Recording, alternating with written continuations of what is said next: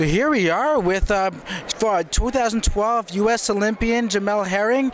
Jamel, you're 2-0, one knockout. You just had your first knockout in your last bout.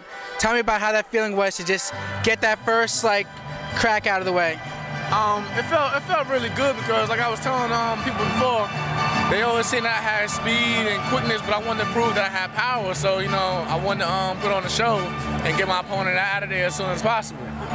So tell me about, you're out in Cincinnati now, you're training with Mike Stafford. Of course, we know Adrien Broner, highly successful, highly talented fighter. You're also out there with Rashid Warren, another Olympian. Tell me about that squad that you have out there in Cincinnati.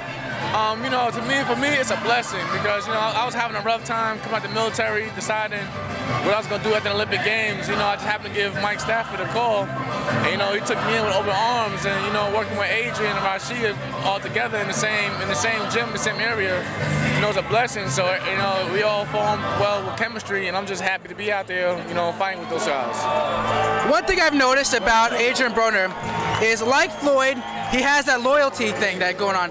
Like, he really shows love to his people, and I know that he put you on his last card, and tell me about that, just being in camp with a guy like Adrien Broner. It's special. Adrien's a good guy. Inside and out the ring. He's a special guy. For him being there by my side to help me, get through a lot, teach me a few things in and out the ring. It's a blessing also. So I'm just grateful to have guys like that in my corner also.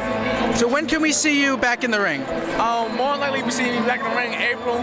Hopefully, possibly on the Canelo Alvarez Austin Trout card. So I'm trying to stay busy as much as possible. And tell me, I know that you're not in active duty anymore, right? Are you still doing like 1,000 push-ups a day like they had you before or something? No, I probably cut it down a little. I'm more on cardio now and technique with Mike, but that Marine Corps mentality still plays a big part.